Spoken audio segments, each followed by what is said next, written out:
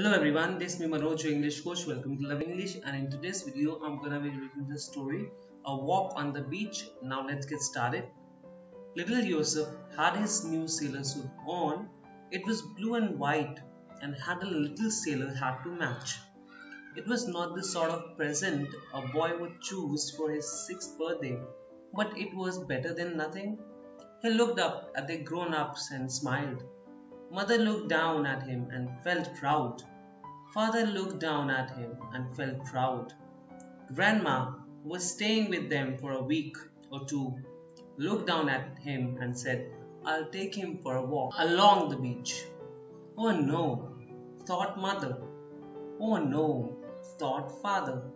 Little Yusuf liked the idea and he smiled again. Grandma waited. "Perhaps it isn't a very good idea," said Father. "Why don't you just take him for a walk in the garden?" said Mother, thinking that it was much safer.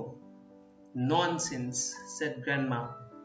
"Yusuf and I will be all right. One way, you see." The child smiled again. He liked his grandma and he liked going to the beach.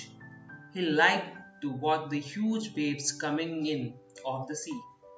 Father thought of those huge waves and shook his head. Grandma was getting old and careless. It wasn't a good idea at all. "Come on, you see, off we go," said Grandma. "Just don't let go of his hand," said Mother. "I won't." "Promise," said Father.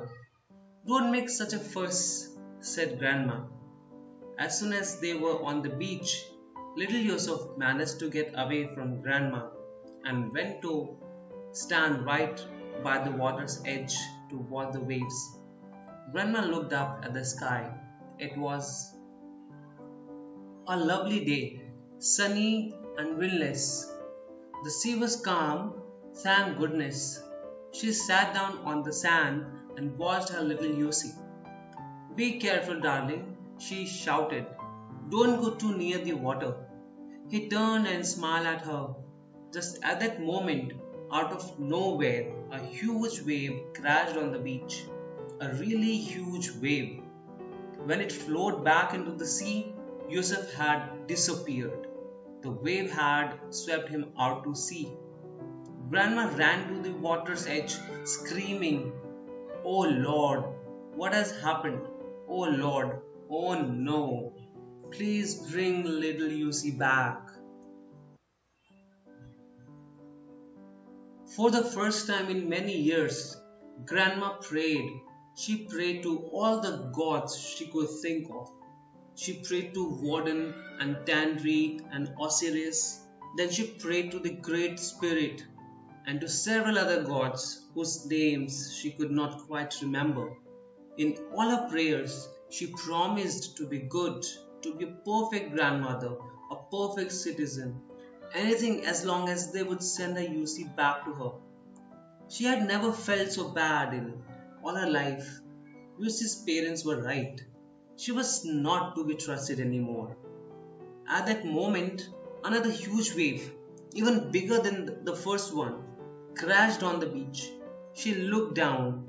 There was little Yusuf, sitting on the sand, pale and wet, but otherwise all right.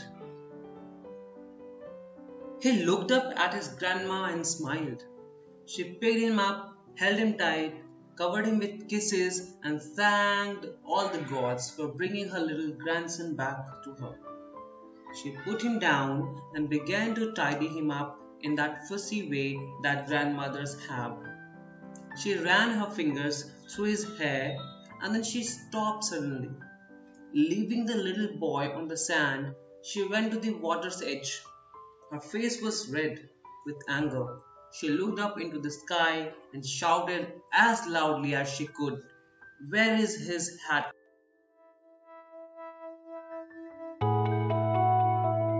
Thank you for attending this session.